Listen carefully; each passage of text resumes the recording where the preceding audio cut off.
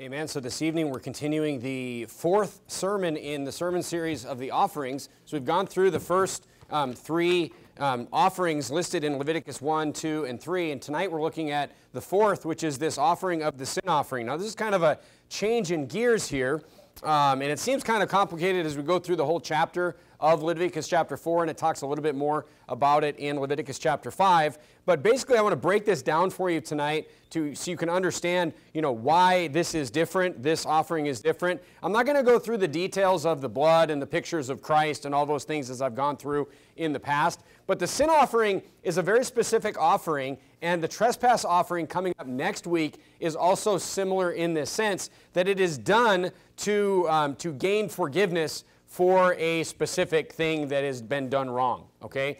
Now, a couple of things I want to point out before we get into the main points that I want to make tonight. There's one main point that I want you to take away from this tonight, but a couple of things to note before we get into that. First of all is this. If you notice a pattern in Leviticus chapter 4 that we just read, we go through who is making the sin offering. It goes through a priest that is making a sin offering, and it talks about a priest that has sinned. And then it talks about the congregation that has sinned. This is, like Achan's. Like Achan took the accursed thing, but the congregation did not know. So as they went into the battle at Ai, after Jericho, Achan, he took something, he took spoil, and, the whole congregation suffered for that, but they didn't know about it. It was through ignorance, and that's really what we're going to talk about tonight. But we see a priest sinning, we see the congregation sinning, and then we see a ruler sinning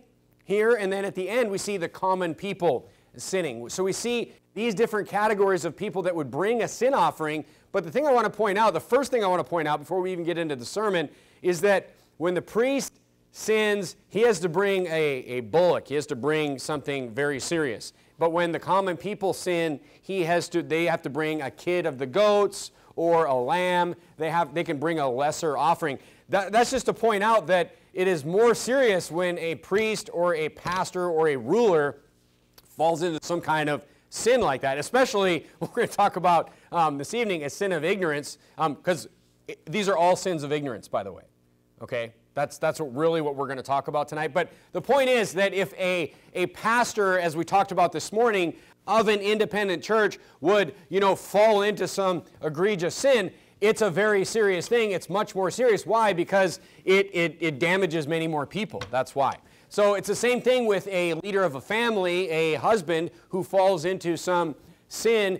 Why is that more serious? It's more serious because of the fact that it will influence the people that are following that spiritual leadership. So I just want to point out that there is a level of seriousness there that is implied in what is to be brought as the offering, okay? So what are these offerings for? Turn to Hebrews chapter 10. You're going to keep your place in Leviticus chapter 4. Turn to Hebrews chapter 10 and keep your place in Leviticus chapter 4. I'm going to read the first couple verses of Leviticus chapter 4 as you're turning to Hebrews chapter 10. It said, "The Lord spake unto Moses, saying, Speak unto the children of Israel, saying, If a soul shall sin through ignorance against any of the commandments of the Lord concerning the things which ought not to be done, and shall do any of them," any of what? Any of the commandments of the Lord.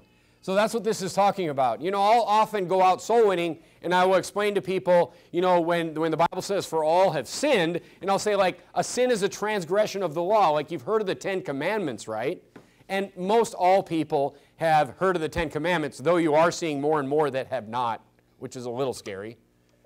But the 10 Commandments are just 10 Commandments. There's hundreds of commandments in the Bible. There's hundreds of things where God says, don't do this, do this. Anytime we go against any of those, it is a transgression of the law. So the Bible here is saying any of the things which ought not to be done, and if you do them, and then it says, if the priest that is anointed do a sin, according to the sin of the people, let him bring for his sin, which he hath sinned, a young bullock without blemish unto the Lord for a sin offering.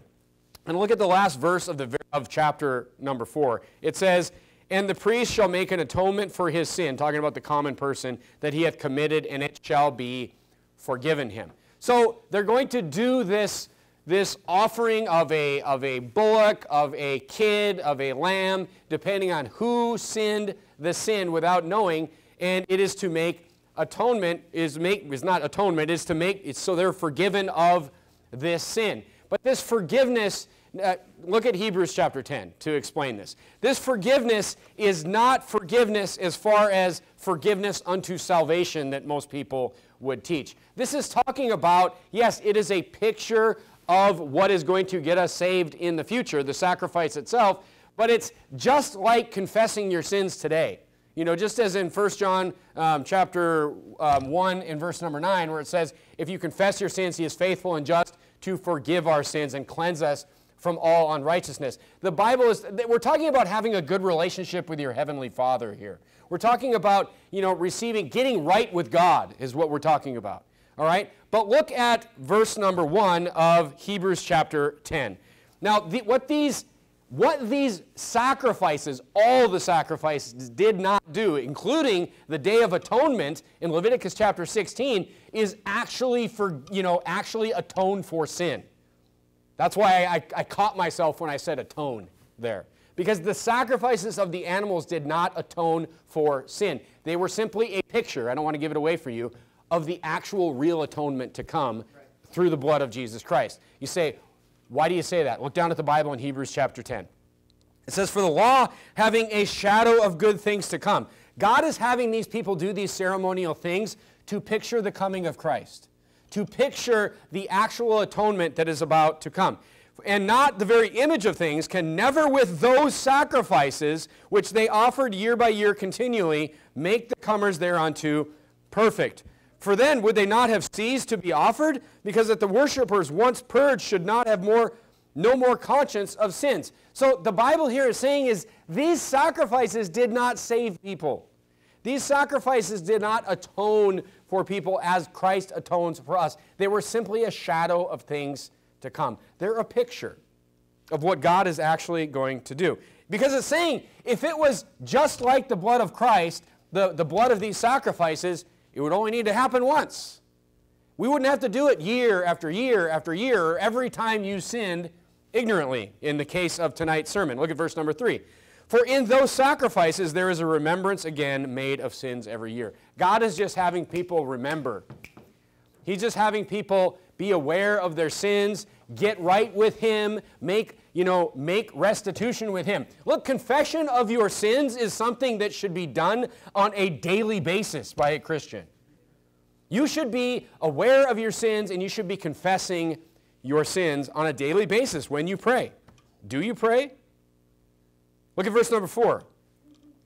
The Bible says, for it's not possible that the blood of bulls and goats should take away sins. So what these people, there it is right there. There it is right there. What these people are doing in Leviticus chapter 4, it did not take away their sins. It's just them getting right with God, them doing this ceremony, this sacrifice to picture the coming Christ, whose blood would take away their sins, whose blood would cleanse them unto salvation. So, all that to say this, they're not getting sin atonement here. These people doing the sacrifices are simply looking forward to Christ as we look back at Christ. And of course, the sacrifices, if you keep reading the next verses in Hebrews chapter 10, the sacrifices are done away with because Christ is here. Christ came already. So as soon as Christ died on the cross, the sacrifices were not necessary anymore. There's no need to look forward to it because it just happened for real. One sacrifice once and for all. So tonight, I want to focus, that's all just a preface to the sin offering here. So the sin offering, you see this word come up over and over in Leviticus chapter 4 and again in Leviticus chapter 5. But you see this phrase or this word ignorance come up again and again. And these sins are all sins of ignorance that these people are bringing a bull, bringing a lamb, bringing a kid to make things right with God and showing that shadow of Jesus to come. So you say, sins of ignorance. What does that mean? It means they didn't know they were doing something wrong. It means they were doing something, at the moment they committed the sin, they didn't know it was wrong. And then later on, they find out that it's wrong, and they're like, oh, I've made a mistake, I've committed a sin. You see this again and again. There is no sin that is covered in Leviticus chapter 4 other than sins of ignorance. Are you shaking in your boots yet? Because the Bible does not cover sins that people know are wrong, that they go out and just do them in Leviticus chapter 4. So sins of ignorance are what are covered here. So I want to break down the idea tonight of what is the difference between sins of ignorance and sins, sins that are on purpose. Or I'll show you how the Bible, looks at those, how the Bible characterizes that type of sin in just a few minutes. But I want to break those things apart and see, is one worse than the other tonight? So first of all, we need to attack this false doctrine going on today. Turn to John chapter 19, that, some sins are, all sins are equal. All sins are not equal. All sins are not equal. The idea is stupid, but it is taught everywhere today, that all sins are equal in the eyes of God. People just totally take James chapter 2 out of context and teach this false doctrine. Look at John chapter 19 and verse number 11. The Bible clearly teaches in many different places that some sins are worse than other sins. And we need to understand this before we can go forward with this idea this evening in Leviticus chapter 4. Look at John 19 verse 11. John 19, verse 11, Jesus answered and said, thou couldst have no power. He's talking to Pontius Pilate here. Thou couldst have no power at all against me, except it were given thee from above. Therefore he that delivered me unto thee hath the greater sin. He's telling Pontius Pilate that the people that delivered me up, the Pharisees, the Jewish leaders, he's like, they're in a lot more trouble than you are. They've done something way worse. How could there be a greater sin if all sin is exactly the same in the eyes of God? There's clearly a greater sin. Look, that matches our conscience too. That matches the conscience that God gave us in our hearts, because obviously murdering somebody is not the same thing as stealing a candy bar or something simple like that. I mean, that makes no sense at all. Turn to 1 John chapter 5. 1 John chapter 5. Look, it doesn't make any sense that all sin is equal, and the Bible teaches that all sin is not equal. Look at 1 John chapter 5 and verse number 16. Because again, like I said this morning, the Bible actually makes sense. The Bible actually matches your conscience. Look at 1 John chapter 5 verse 16. The Bible says, if a man see his brother sin a sin which is not unto death, he shall ask, and he shall give him life for them that sin not unto death. So there is a sin. I mean, then it literally says, there is a sin unto death. I do not say that he shall pray for it. All unrighteousness is sin, and there is a sin not unto death. So the Bible says that, yeah, all unrighteousness is sin, but there's a sin that requires capital punishment, and there's one that does not. He's saying there are categories of sin. Not all sin is equal. Turn to Matthew chapter 23. And thus, not all punishment is going to be the same, because all sin is not equal. Look at Matthew 23, verse number 13. Matthew 23 and verse number 13. The Bible says this in Matthew 23, 13. It says, but woe unto you, scribes and Pharisees, hypocrites! For ye shut up the kingdom of heaven against men, for ye neither go in yourselves, neither suffer ye them that are entering to go in. He's saying, you are stopping people from going to heaven, is what Jesus is saying here. He says, woe unto you. Woe, what did we see this morning? Woe unto the pastors, right? Woe is when God's mad at you. Woe is when God is bringing down, judgment upon you. It says, woe unto you, scribes and Pharisees, hypocrites, for ye devour widows' houses, and for pretense make long prayer. Therefore ye shall receive the greater damnation. So here we see that God puts the false prophet, somebody that is literally leading somebody else astray, in a greater peril. They're going to receive greater punishment in hell, is what this means. They're going to receive, they're all going to the same place. All saved people are going to the same place. But depending on the wickedness that they did in their life, they're going to be judged by what? They're going to be, in Revelation chapter 20, the books are opened, and, they stood before, the dead stood before the throne, and they were judged by their what? They were judged by their works. What's the point of judging them by their works? All you would need, if there wasn't a greater damnation, in Revelation chapter 20, all you need is the book of life. That's it, saved or unsaved. It's a 1 or a 0. But the reason they're judged by their works is because there will be a greater and a lesser damnation. Look, it's all hell. It's all bad.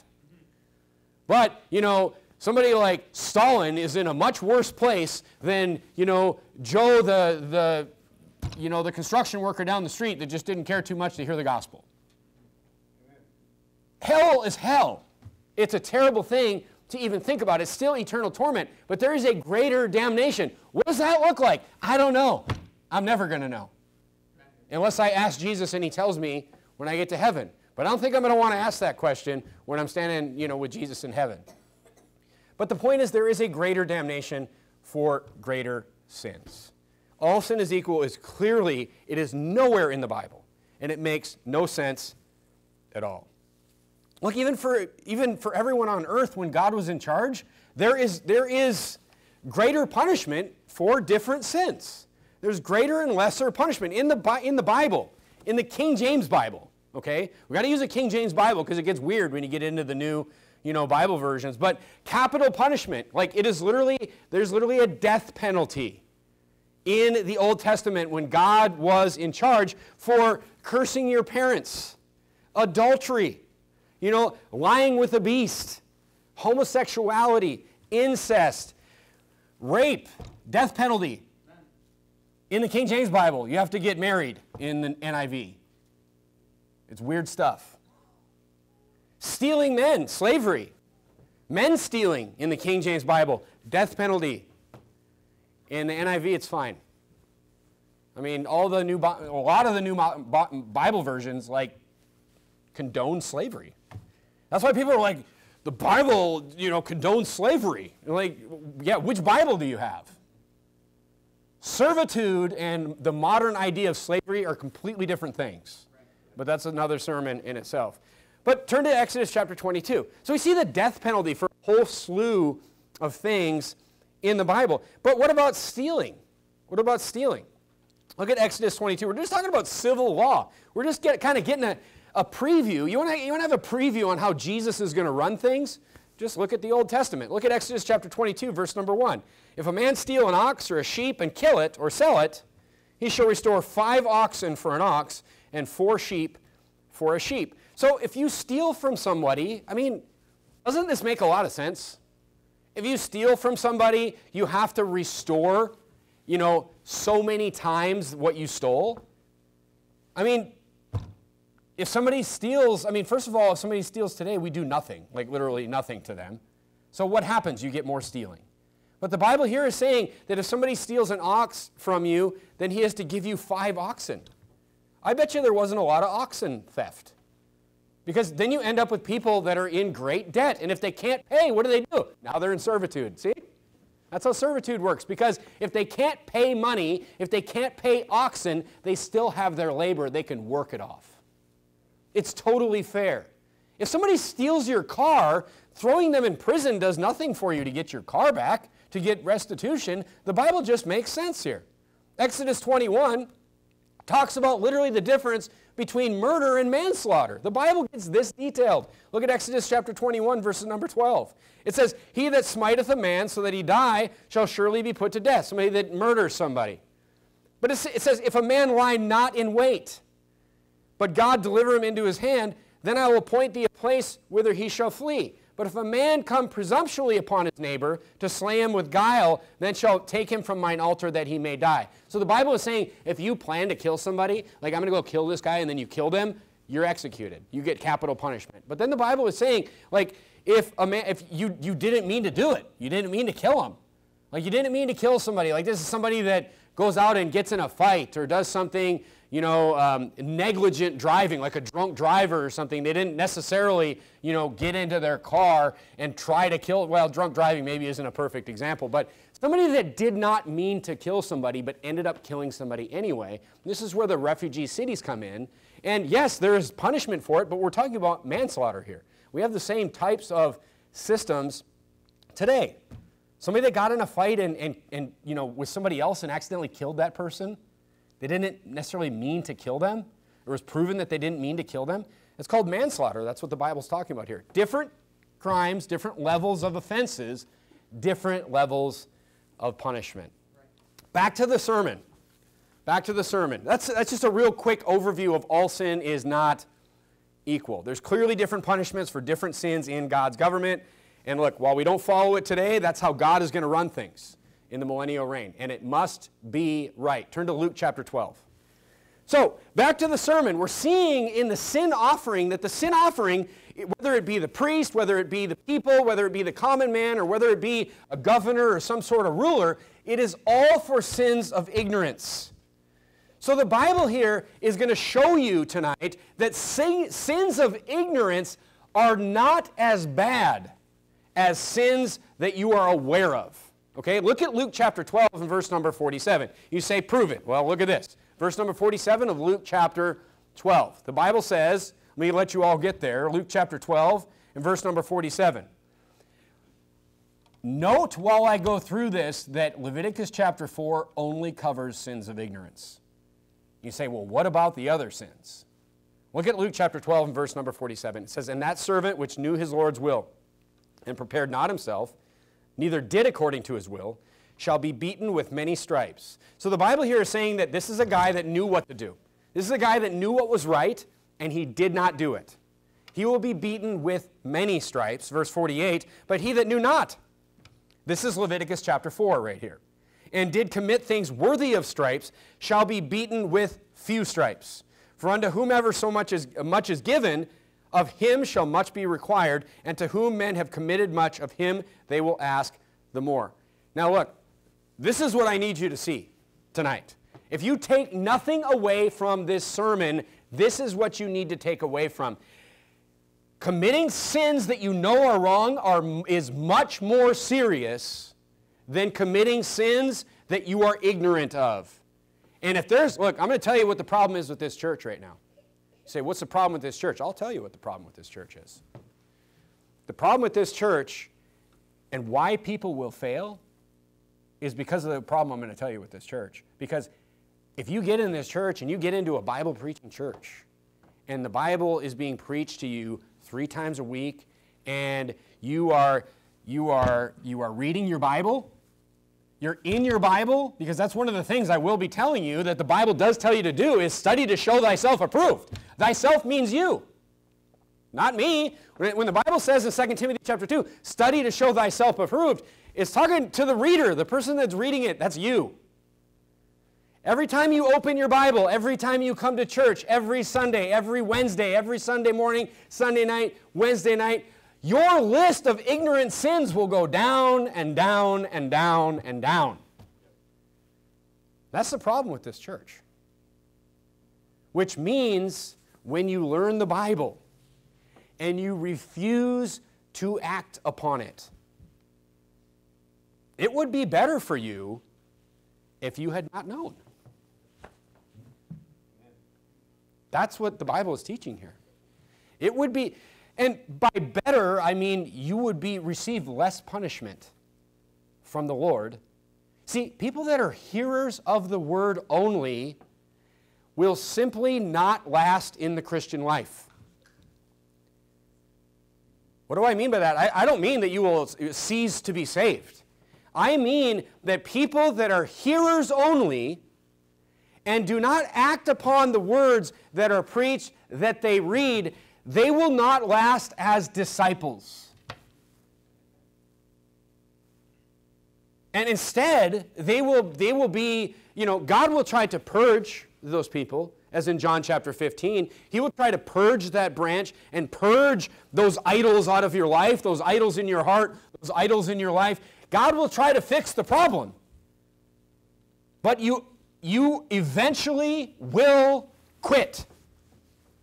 If you take nothing from the sermon, you must take this. Turn to Numbers chapter 15. Look, after 1 year, after 2 years, after 3 years, whatever it is, you will quit. If you hit a wall, and this is exactly what happens to people, they hit something in their life. They hit a wall. They hit something where they're like, okay, yep, I get that, I got all this stuff, and I get that. Not doing that.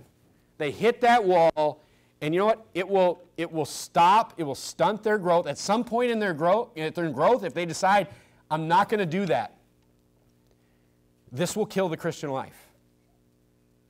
Because eventually, folks, everything becomes known. The commandments of God are going to become known to you. if you listen to the Bible. What is the other kind of sin? And what is the seriousness of it in the Old Testament? Look at Numbers chapter 15, verse number 24.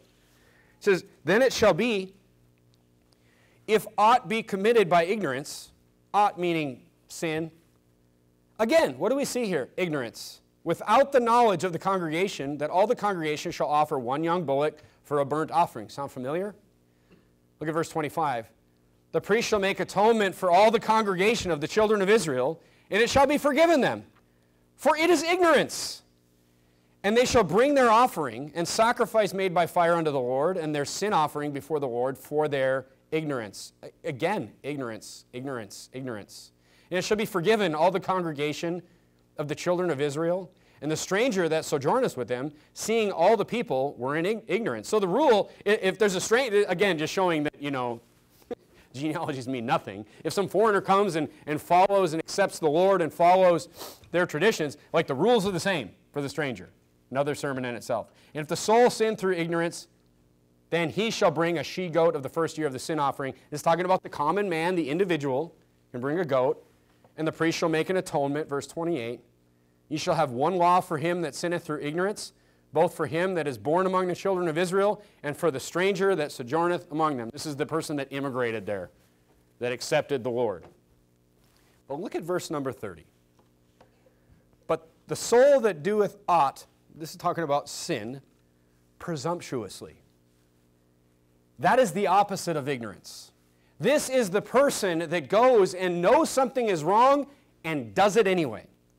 Now he has to bring 2 bullocks. No, let's keep reading. "Whether he be born in the land or a stranger, the same reproacheth the Lord, and that soul shall be cut off from among his people." There's no sacrifice. There's no sacrifice for it. You know what? This perfectly matches the New Testament. This perfectly matches the New Testament. Turn back to Hebrews chapter 10. I should have had you keep your place there. There's no sacrifice for the person that goes and knows something is wrong and just does it anyway. Are you taking account of yourself this evening?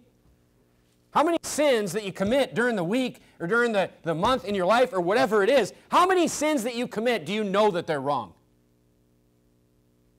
Look at Hebrews chapter 10 and let's just start at verse number 24.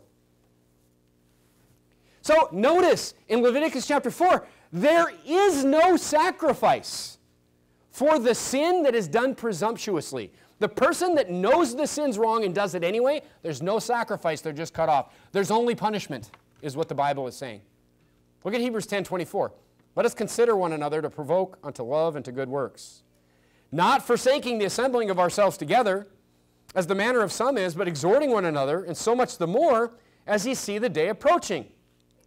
For if we sin willfully," let me rephrase that, "if we sin presumptuously," that after we have received the knowledge of the truth, this is why Leviticus 20, or verse number 4, or chapter 4, does not have a sacrifice for this. There is no sacrifice for a presumptuous sin, a willful sin. If we sin willfully after we receive the knowledge of the truth, there remaineth no more sacrifice for sins. This is why God doesn't have the willful sin covered in a sin offering. You say, why? Because there is no more sacrifice for sins. Applied to us, Jesus isn't going to come and die for you again. Jesus died once. That's it. And you're trampling the blood and the sacrifice of Jesus Christ by willfully sinning. This is why Leviticus chapter 4 is only about ignorant sins. It's picturing that Jesus Christ is going to die once, and there remaineth no more sacrifice for sins. So what is there then? Just punishment. Right. That's it. A certain fearful looking for of judgment and fiery indignation. Oh, hell, it said fiery. It's talking about God's mad at you. God is upset with you, and He is going to judge you on this earth. He is going to punish you. He's going to chastise you, which shall devour the adversaries. He that despised Moses' law died without mercy under 2 or 3 witnesses. Of how much sore punishment, suppose ye, shall he be thought worthy, who hath trodden under foot the Son of God? That's a pretty serious accusation right there. You know what you're doing when you sin willfully? You are trotting underfoot Jesus Christ. That's how God looks at it. God looks at you just taking for granted and treating the sacrifice of his son as nothing, as something that you would just walk over and have no respect for, and have counted the blood of the covenant, wherewith he was sanctified an unholy thing, and hath done despite unto the Spirit of grace. Does it say the Spirit of grace goes away? No, it says you did it. You're taking advantage of God's grace, is what he's saying. He's saying by sinning willfully, you're taking it, you're trotting Jesus Christ underfoot, you're counting his blood for nothing, and you're taking advantage of the grace that you've been given. You're taking advantage of the promise that God has given you that he will give you everlasting life, eternal life. He will seal you and never take it away from you. For we know him that says, vengeance belongeth to me, I will recompense, saith the Lord. And again, the Lord shall judge the unsaved. No, the Lord shall judge his people. The Lord shall judge the saved. The Lord shall punish the saved. It's the only option he has. He's not going to take away your salvation. He's promised you eternal life. The only option that he has, and why Leviticus chapter 4 only covers sins of ignorance, is because there's only punishment if you sin willfully. That's it. And again, it is a fearful thing to fall into the hands of a living God. This is bad. It's bad to sin willfully. So the point is, back to the only point I wanted you to take away this evening, the attitude that you need to have as a Christian, especially a Christian being in a church that preaches the Bible, the attitude that you need to have is you have to sell out. That is the only winning way. You have to tell yourself, if it's in the Bible, I'm going to do it. I mean, it is the people. It is the people that are saved, and that are in, and then they're out, and then they're in, and then they're out for a while, and then they're in for a while again. Look, these people have nothing but pain and suffering. And they will not be, I'm telling you, somebody asked me this question about 2 weeks ago, and people will not be in this in and out area very long. They will either get in or they will stay out. Because that in and out, that's a painful place to be in the Bible. It is a painful place to be to have, that ignorance taken away when you're just not going to do it. You're saved and that ignorance is being destroyed. The ignorance is being erased. And you're just not going to do any of it. You're not going to stay there and listen to that much longer. It's just going to be pain and suffering. I've had people say this to me out soul winning. You'll know if people say this to you, you'll know you did a really good job of explaining what eternal security is and what God's chastisement means. So I've had people get saved and say, I think my life's going to be quite different going forward. And I'm like, exactly. It's going to be different. It's not going to be the same. You're not getting away with stuff anymore. You're either going to get right, or it's that fiery indignation coming towards you. That's why I always tell you, you just have to be this type of person to be successful in this Christian life. You have to be this type of person that just says, if it's in the Bible, I'm going to do it. That's it. That's why I'm like, turn to verse number whatever. Don't take my word for it. Look at it yourself. That's what I'm saying to you. Look. That's why there's only backwards or forwards in the Christian life. There's no cruise control. Because as you read the Bible, the ignorance is going away. The ignorance is going away. The ignorance is going away. And if you're learning and you're not doing, you're going backwards. If you're learning and you're not implementing, you're going backwards. But if you're learning and you are implementing, you're going forward. There's no cruise control.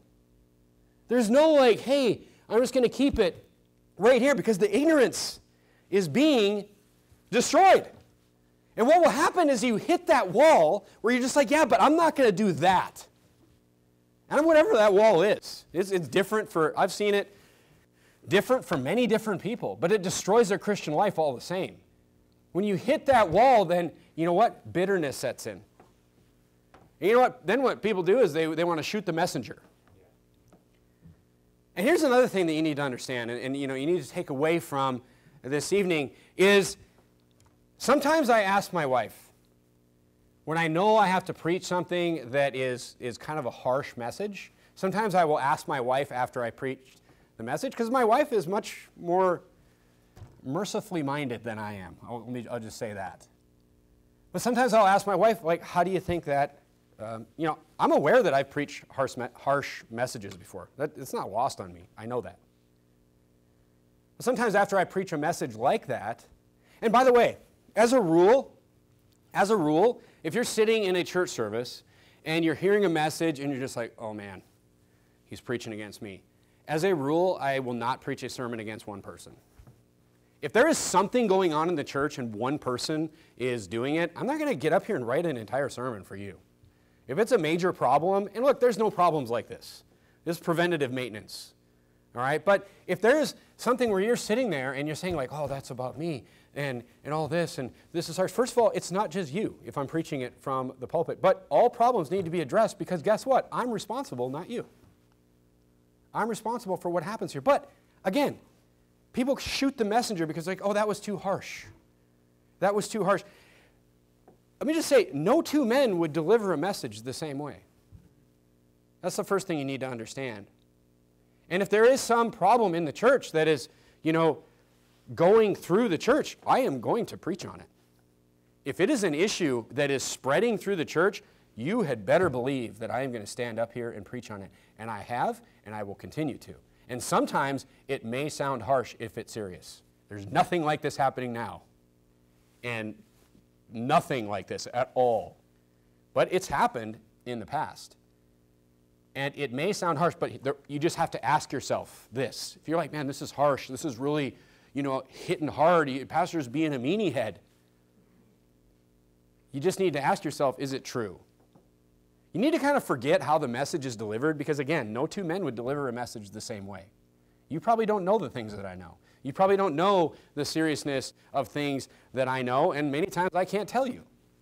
But what you have to understand is just follow that rule. If you hear something, you just ask yourself, is it in the Bible? Is it true? Yeah, meanie head, but is it true?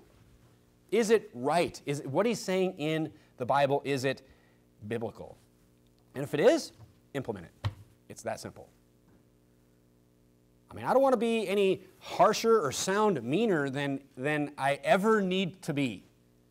And maybe I should be meaner at times, and I was too mean in another time.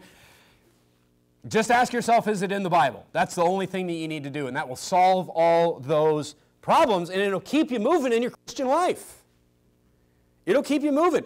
But look, it's a big deal to be sinning willfully, is the message tonight. And if you sin willfully, you get 2 points in the Bible where you're just like, I'm not going to do that. It has the biggest risk is it has the risk to destroy your Christian life. And if it destroys your Christian life, where are your kids going to end up? This is serious stuff here.